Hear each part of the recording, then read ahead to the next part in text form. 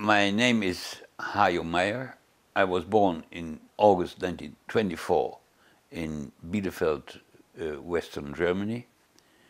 And so I'm 86 years old. And I had to leave Germany in January 1939 because from November 1938 on, I was not allowed to go to school anymore. When in the Netherlands, I made my entrance examination still under the German, to the university still under German occupation. It occurred in April '43. Then I went underground, and then in around that a year later, I was caught and brought to Auschwitz and survived 10 months Auschwitz. In my view, I was educated in the tradition of enlightened Reform Judaism without any relation to the prescripts of halakha, but just to the socio-cultural heritage and the enlightened parts of Judaism. This ethical tradition is absolutely contrary to everything which is at the basis of Zionism. Because Zionism was created by Mr. Herzl and others who were at the end of the 19th century. And then in that era, it was commonplace to be colonialist, to be racist, to be super-nationalist, to adore the nation state. So the idea of France for the French, Germany for the Germanics, and then some state for the Jews. They were very bad ideas, and they all form the basis for Zionism.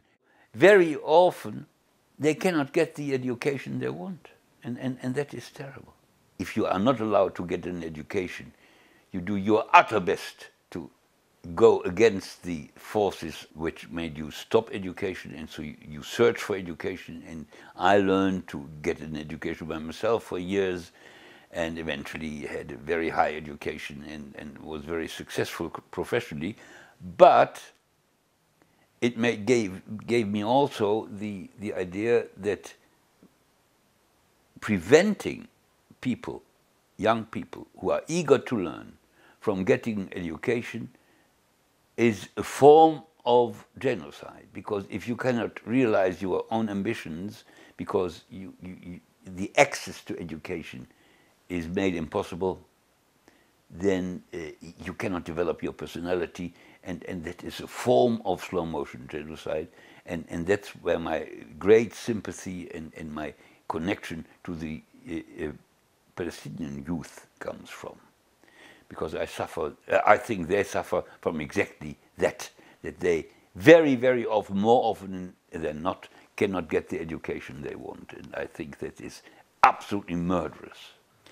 Besides that, I mean, look, I was a refugee, and most of them come from refugee homes and are refugees. So we have very much in common, yes. I saw in Auschwitz that if a dominant group wants to dehumanize others, so as the Nazis wanted to dehumanize me, these dominant group must first be dehumanized in a way themselves by diminishing their empathy due to propaganda and indoctrination, in order to be able to be as cruel as some were. Okay, but the same holds nowadays for Israel, and this fact has been documented by at least I know two very impressive documents. One by Shulamit Aloni, who is appalled about, who was once Minister of Education in Israel, how hateful, how racist, how depreciating the school books in Israel talk about the Palestinians, and Nurit Pellet Elchanan, who is a pedagogue in the University of Tel Aviv, has made a big study of the school books, and she's appalled about the racism which is taught to children in Israel. And then you get nowadays the rabbis especially the army rabbis get ever more aggressive. They are so aggressive. They are so racist. I mean, look. I am appalled about how hateful, how dehumanized that they do not see any human aspect in any Palestinian anymore. It's terrible. The Zionists have not any right whatsoever to use the Holocaust for any purpose. I mean, like Netanyahu did the other day in the General Assembly of the United Nations, he used the number of my arm or the number on our arms to defend a coming attack on Iran. It has nothing to do with each other. Look, they have given up everything which has to do with humanity, with empathy, for one thing, the state, the blood and soil, just like the Nazis. I was educated, I learned at school about blood and soil, and that's exactly their idea too.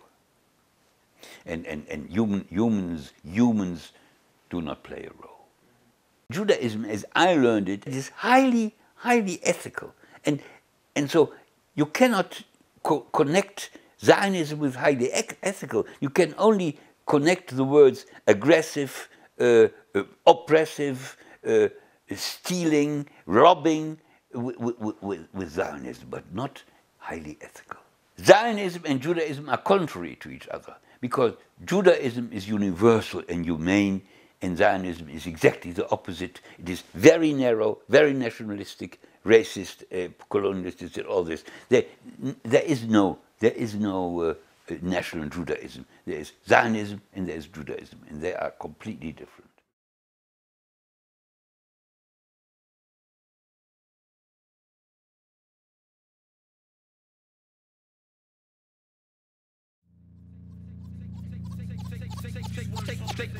Take these words home and think.